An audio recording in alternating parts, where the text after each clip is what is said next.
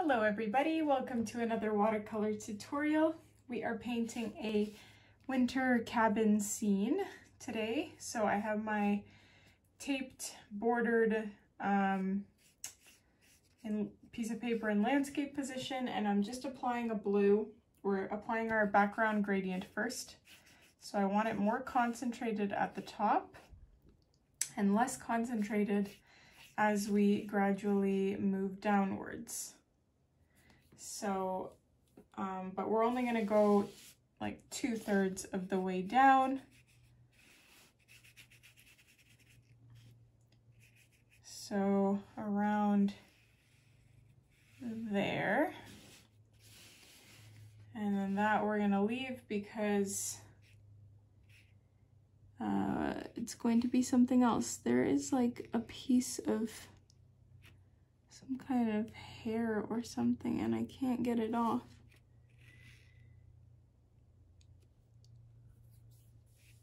Okay, I think we fixed it. So while that is still wet, I'm going to take green and paint it like along the base here. But I do want it to kind of bleed downwards. So that's why I'm leaning it upside down.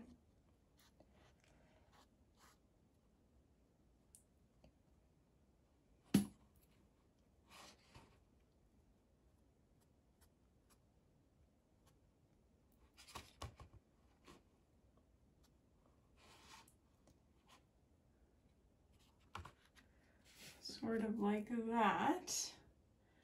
And we can pop in some, maybe some blue in there as well.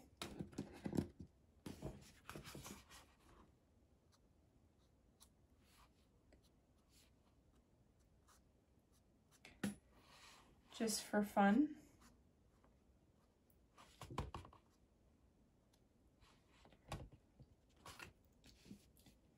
Okay.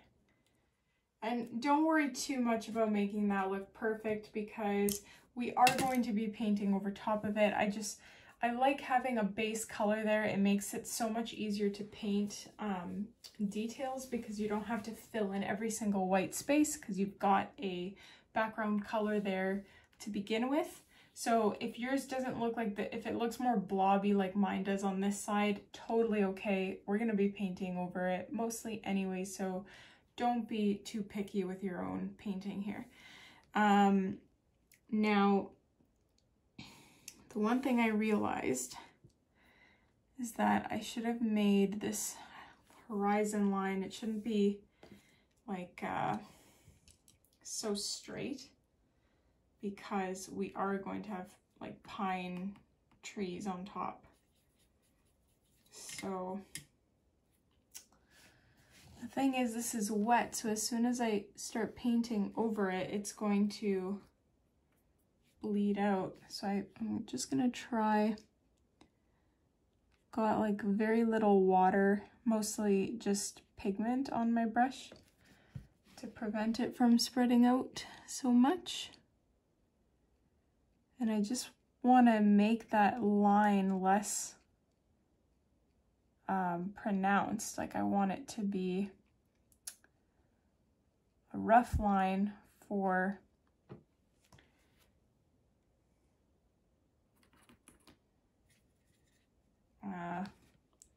as if trees are, well, trees are growing, right? So I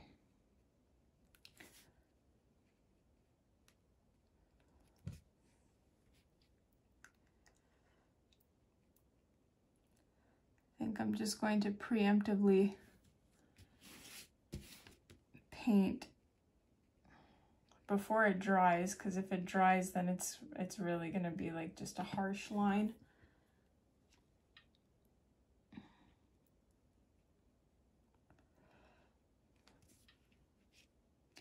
I'm going to leave the middle though, because we're going to be painting like a little cabin, if you will, there. So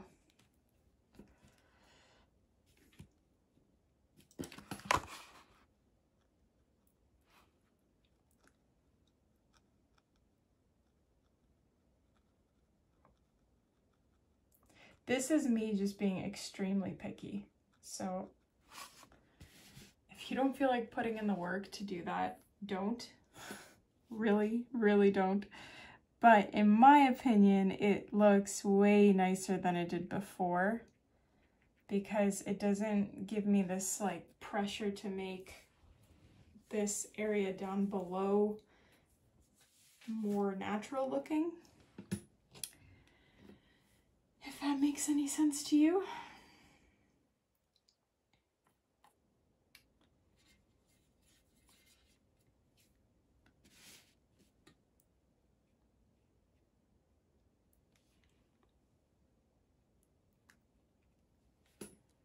So now I'm being impatient and I'm not waiting for this to dry. But what you want to do is start filling in all of these areas with your pines. You can have them different heights and styles. I no longer go over how to paint a pine tree in my landscape tutorials because I have so many videos on my channel going over that. So if you're a new viewer, please look those up. I've got, like, honestly, so many how to paint a pine tree or how to paint an evergreen, for those that are picky on the linguistics. But I've also got a Skillshare class that goes over 8 different types of pine tree painting techniques. So if you want something even more in depth, then by all means check that out. I have a link in my description for a free trial, and then you can, you know, access my tutorial and so many others on Skillshare. So take a gander if you're interested in perhaps improving your ability to paint pine trees. So you can use whatever green that suits you for this part. I am just kind of varying it up a little bit.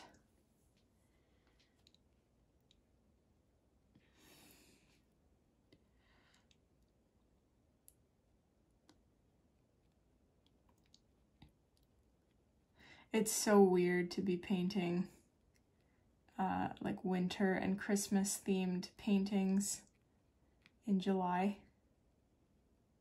I feel like I've said this about 100 times by now, but I always repeat myself because I don't know if the same people are watching my videos, so I might have a bunch of new viewers on this channel and then they're super confused about what I'm talking about. But I made it my goal to pre-film a bunch of videos for the entire year before August, so that when I have my baby, I don't have to be stressed out about trying to come up with tutorials and film tutorials and whatnot. It'll all just already be there.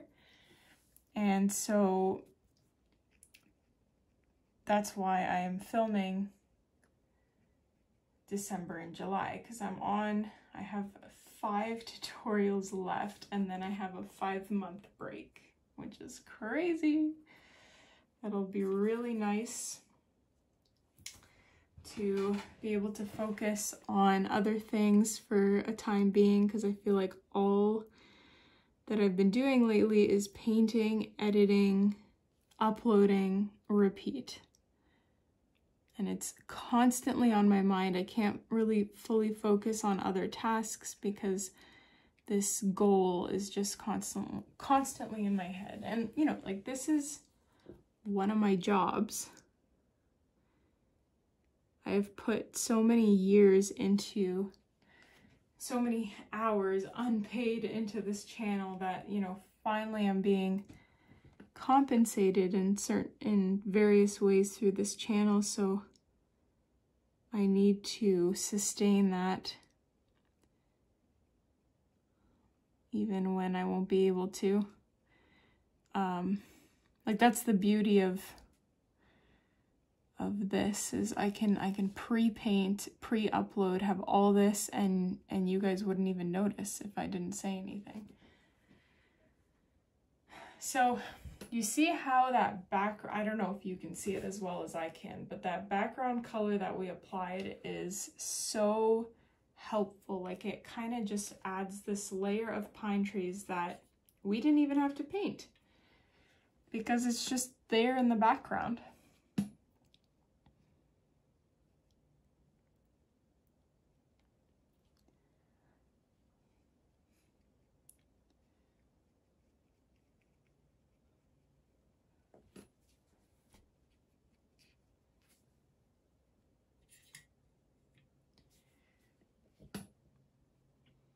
So I'm just tapering my pine trees off as I get closer to the center because I'm going to be, like I said, painting that cabin. And I can always fill in more pine trees later. I just want to make sure I have space for my cabin first. So I'm going to just pause the pine trees for a moment and paint our little cabin. And I'm so tempted to make this cabin red because, I mean, that's very cute. But I think I might compromise and go for something in between, like a plum. I just have to experiment with the colors that I have available to me on this palette. Oh yeah, that's a nice color. So I started using this palette, I mean, in reality, I started using it a month or two ago. But when you see this video, I'll have been using it for a very long time. And I have the link in the description if you're interested, but I love this palette because the colors are so incredibly opaque. Just very, very impressed after using the same palette for 3 years on this channel. I tried this one and was really amazed with the opacity of the colors. So the link is there if you're interested in picking up your own. They're very affordable for what they are. You get 100 different colors and they include neon, metallic, eggshell, as well as like 50 normal colors. So I highly, highly recommend it. Clearly, since I'm using them over my old palette. So now I'm just painting a rectangle here using like this plum brown color. But brown or purple or red, like it'll all work. Maroon. It's all kind of the same family.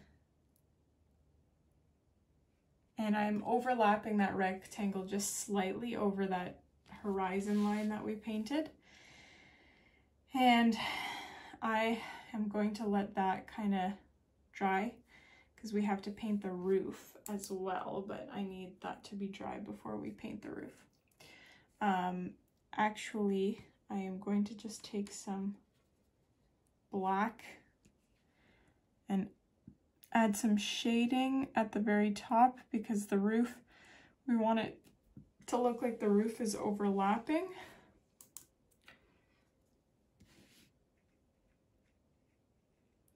And I'm gonna actually pick off some of this paint because it's a little bit darker than I was expecting.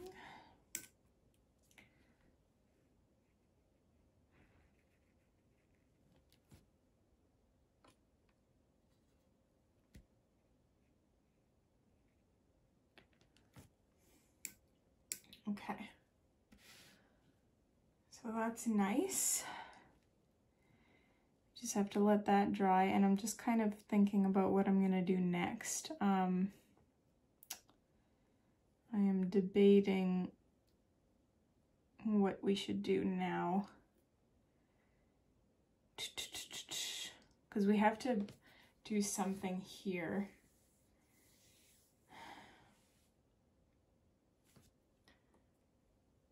I think I'm just going to maybe do a mix of green and gray. First I'll try the gray, see what that looks like.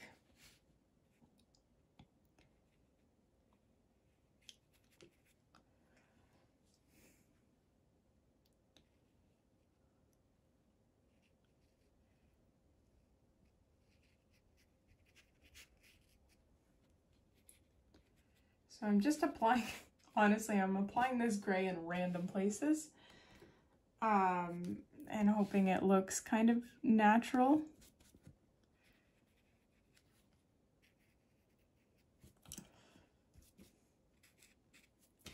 I'm drying my brush and I'm kind of using the dry brush technique to blend that out a little bit, kind of make it fuzzy looking. Something like that. That's good enough for me, I think. And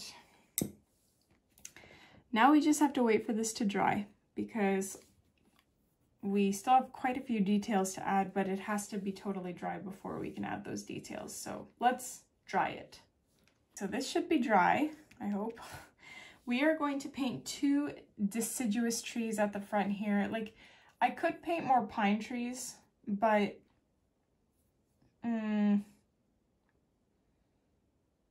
thinking. Pine trees would be so much easier. But I like the look of deciduous trees in the foreground a lot more. They look more natural. So that's what we're going with. I've taken brown mixed with black, but honestly it's mostly black. And I'm going to paint one tree trunk starting over here. Oh, actually, I wish I stuck with the brown, because the black looks too dark. And you can just start painting branches on your tree.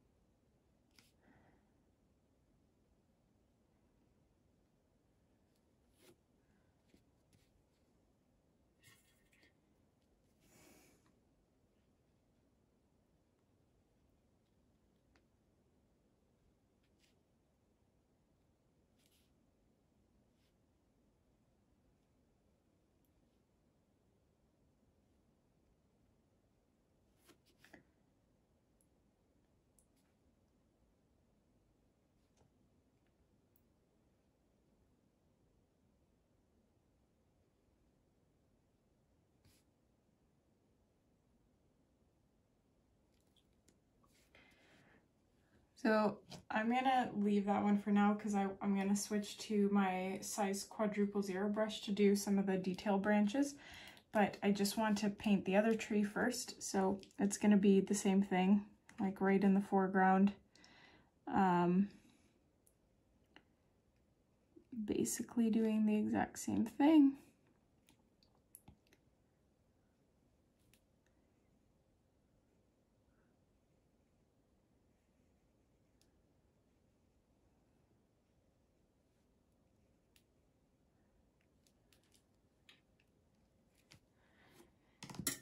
So yeah, just switching to the smaller brush, which is also linked in the description. There's a lot of promotion in this video.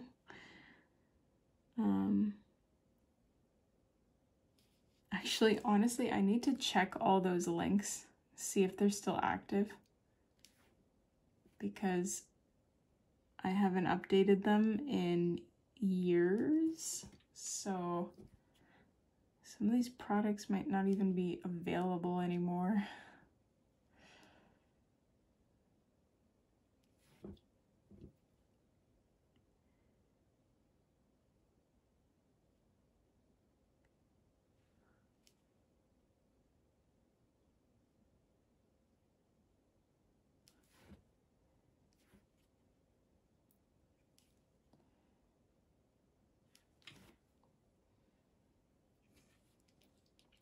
I think that might be a little overkill with the amount of branches and offshoots and whatnot. I don't like how many there are there.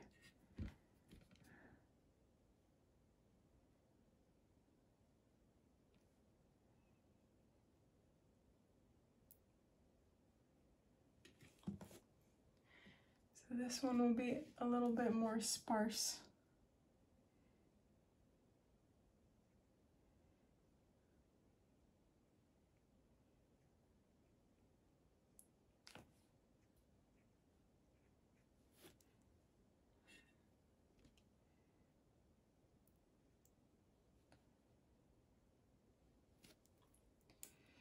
Okay.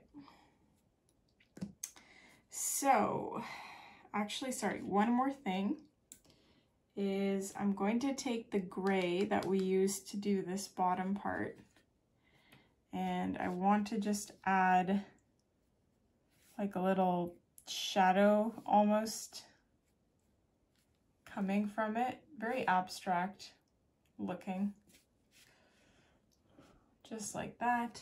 And maybe I should add one to the house. Super rough like that.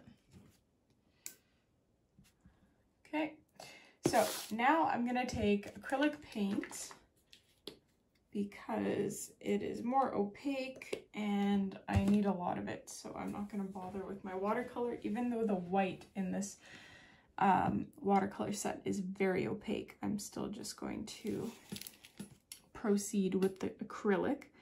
So we're drawing a, oh my gosh, I can't believe I forget what this shape is called. This is like grade 7 math. Quad something. It's not a parallelogram. It has 4 sides. It's a little bit embarrassing. That just shows you how little you actually use that you learn in school.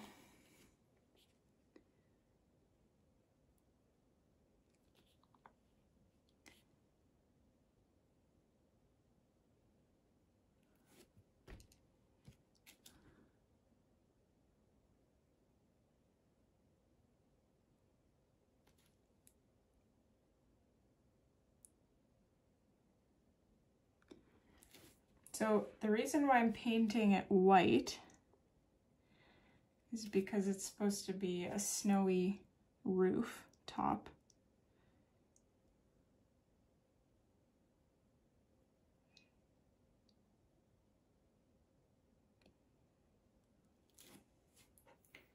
So we can also add snow basically everywhere.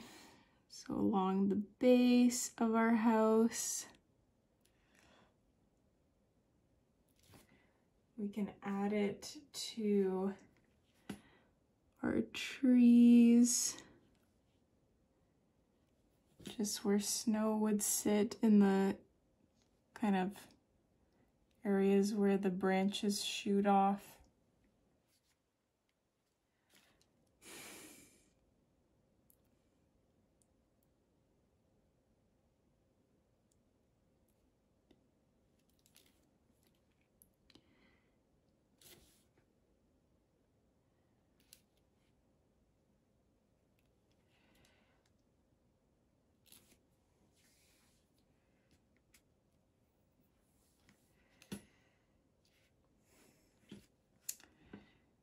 We should have added some to the pine trees as well, which I'm still gonna do probably, but I'm just switching. I do not advise to use your watercolor brushes for acrylic paint because they're not meant for it and they ruin them, but I do not follow my own advice. I don't have acrylic specific brushes that are this size for this, so I'm just going to be very careful to make sure that the acrylic paint does not get into the part where the bristles touch the metal part of the paintbrush. because that's, in my experience, mostly where the issue lies. When the acrylic paint gets in there and then it kind of dries and spreads your bristles open so you can't use them in the same way. So yeah, I'm just gonna try and apply some white to the pine trees. Just a little bit, you don't have to overdo it. Just so that it doesn't look odd that everything else has snow and your pine trees don't.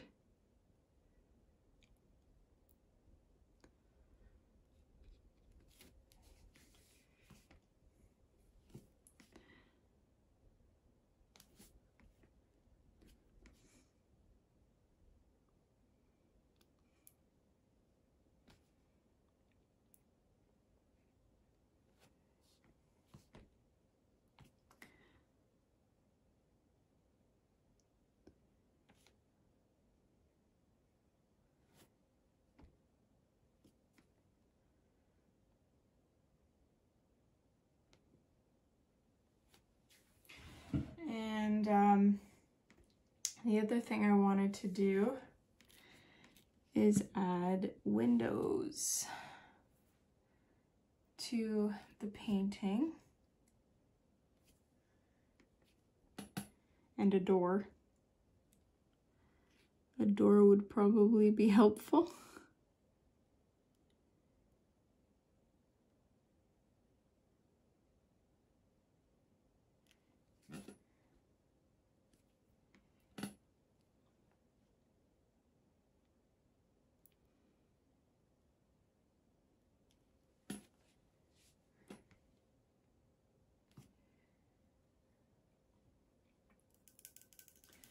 So I am going to actually try to put yellow in place of like where the window is.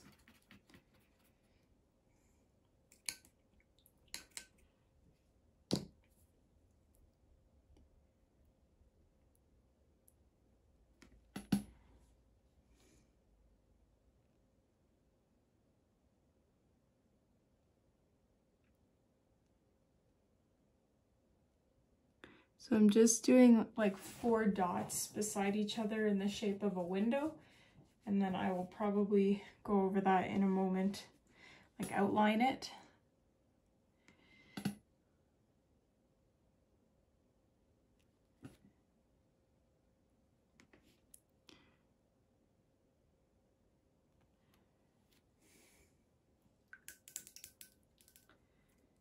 Once that dries, but okay, so while we're waiting for that to dry and do its thing, I am going to grab some watered down acrylic paint and I am going to tap it against a brush to create snow. Because I want it to look like it's snowing.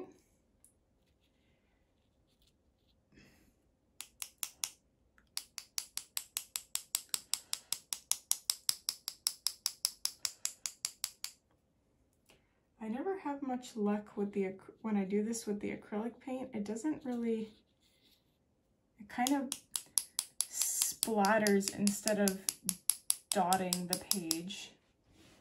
So I am going to try the white watercolor instead, because that I have a lot more luck with.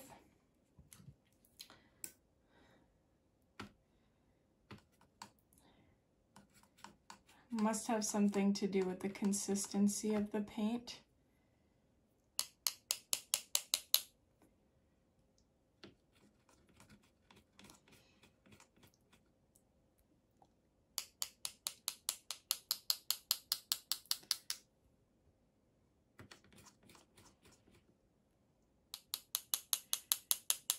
Yeah, see, that's way better. Whoops. Big snowflakes. Okay.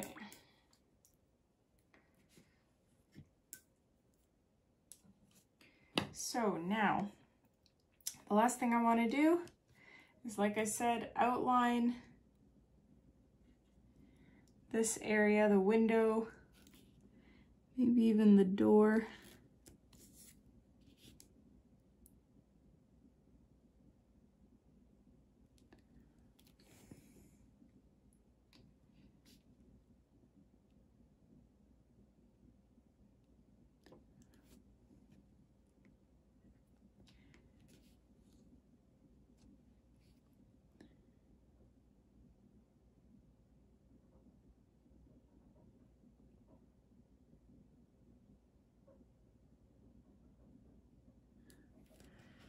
Like that.